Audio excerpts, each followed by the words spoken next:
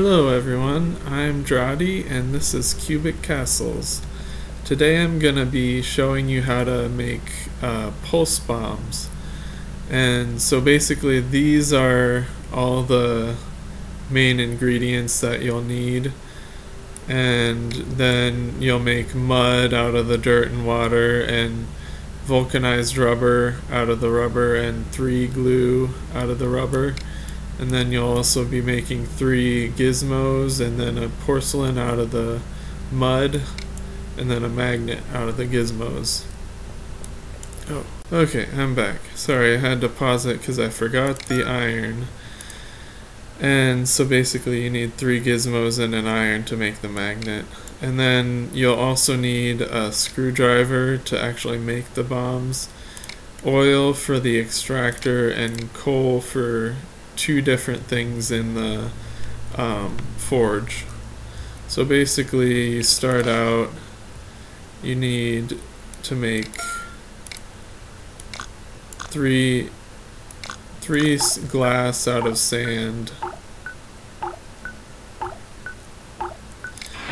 and then you need to make 3 glue,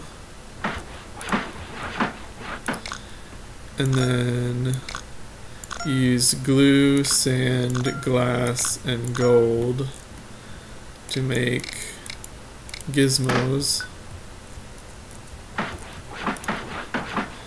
And then you use the gizmos and an iron to make a magnet. And then that's one thing you need. And then up here you put dirt and water in a crafting bench to make mud. And then you extract the mud, and you need oil for the extractor. Oh, that's what I forgot. Okay, I forgot the forge, because you need to forge the clay to make porcelain. Sorry about that. I have been spending the better part of an hour going back and forth between my realms to get all the stuff I need, and I keep forgetting what I do need. And then here, oh, I'm gonna need to get some coal. Here, you make vulcanized rubber out of rubber in the forge. Put that there, put that there.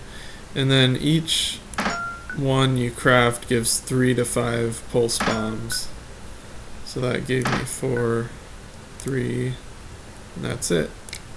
So yeah, that's how you craft pulse bombs. And I actually have a pulse bomb parkour course, which I made a while ago. So if you want to try that out, now that you know how to make pulse bombs for cheaper. So anyways, thanks for watching. Bye.